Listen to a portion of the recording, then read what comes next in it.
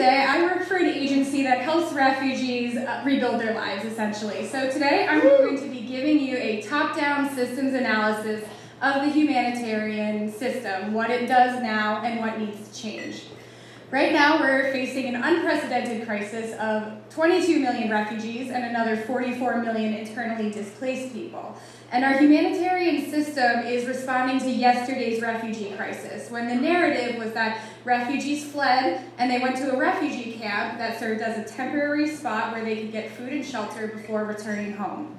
But in reality, last year, less than 1% of refugees returned home last year, and less than 3% of refugees accessed resettlement.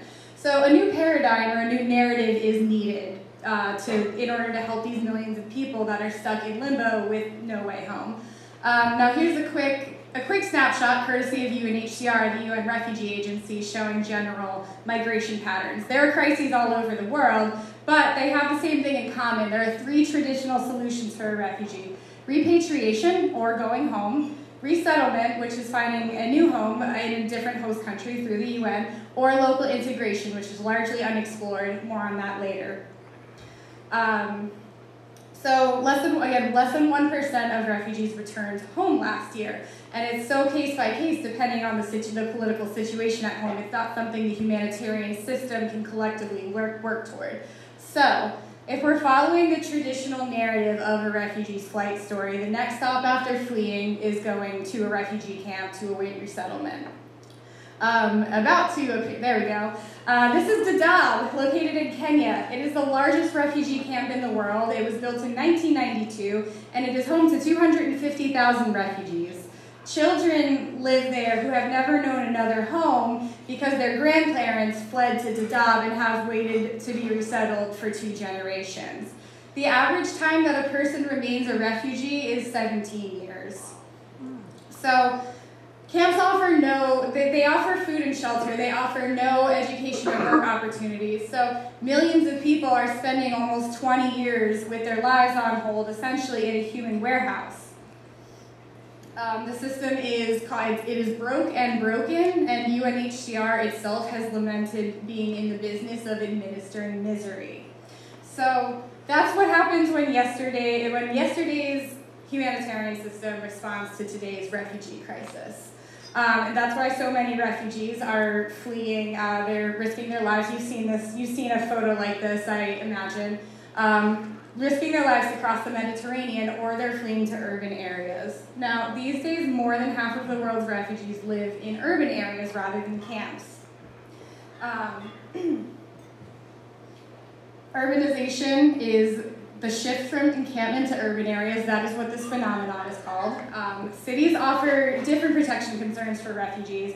They offer opportunities and the potential to live anonymously, make money, and build a life, but also imagine what happens when you arrive in a new place with no local language skills, no city-specific survival skills, no documentation, no family, no rights to work.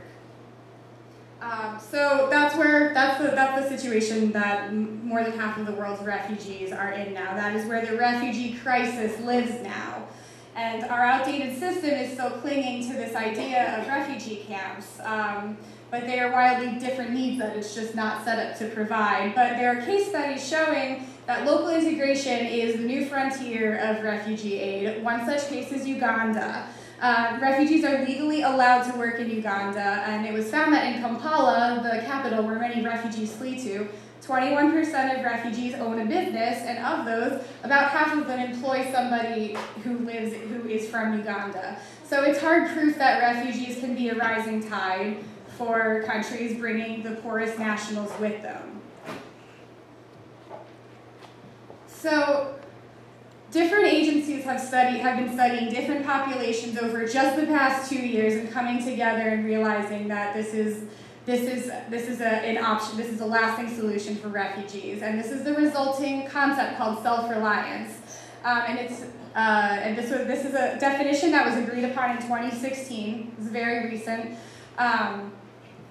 Lots of different refugee populations have been. Sorry, lost my train of thought there. Yeah, thanks for the support, everybody. So these are the necessities necessities of now they're gone now. So there are many necessities that a refugee needs. That is the framework that is built, agreed upon by many national or international entities at the highest level of the humanitarian strategic system. The agency I work for has hard data saying that refugees can rebuild their lives in about 2 years, just given the right aid. So 2 years versus 17 years in a camp. So that's why I want you to keep that with you when you think about the world's refugees, and I want you to think about them as assets rather than beneficiaries, endless beneficiaries of a system that will not solve any problems and continue to offer Band-Aid solutions. So I hope you learned something today. Thank you, everyone.